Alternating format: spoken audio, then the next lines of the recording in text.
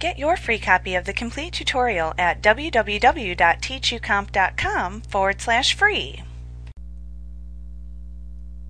As long as you have owner permission to a public folder, you can administer it. You can perform various administrative activities like setting the initial view of the folder for the other users, adding a link to the folder to your contacts folder, or changing whether the folder is accessible by all users or just the owners. All of these properties can be set by clicking the Administration tab in the Folder Properties dialog box. So select the public folder in the folder list, right-click on it, choose Properties, and then simply click the Administration tab. Now in this tab, you can use the Initial View on Folder drop-down to set what the initial view of the folder should be when a user first opens the folder.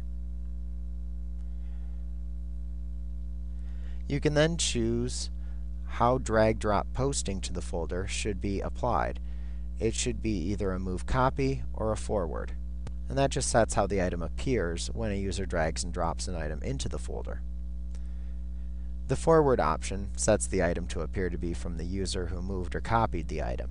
The move copy option sets the item to appear to be from the person who originally posted the item. You can click the Contacts button to add the folder to your Contacts folder as a contact. That way you can send Outlook items directly to the folder.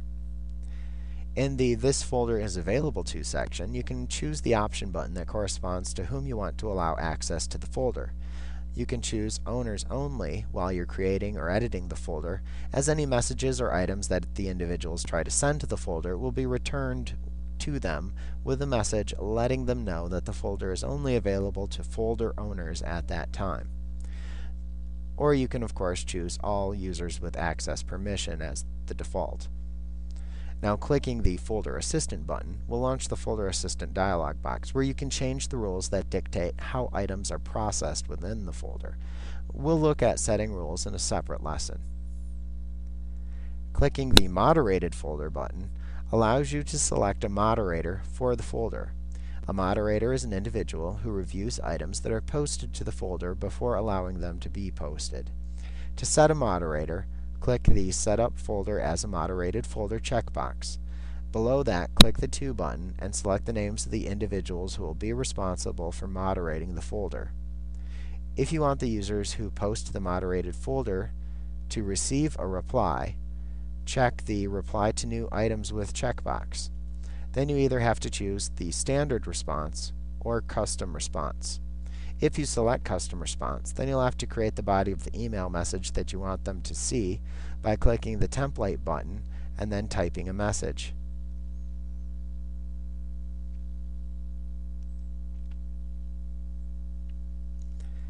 Now in the Moderators section, you can click Add to add the names of the individuals who have the ability to move the items back into the folder after they have reviewed the material for submission.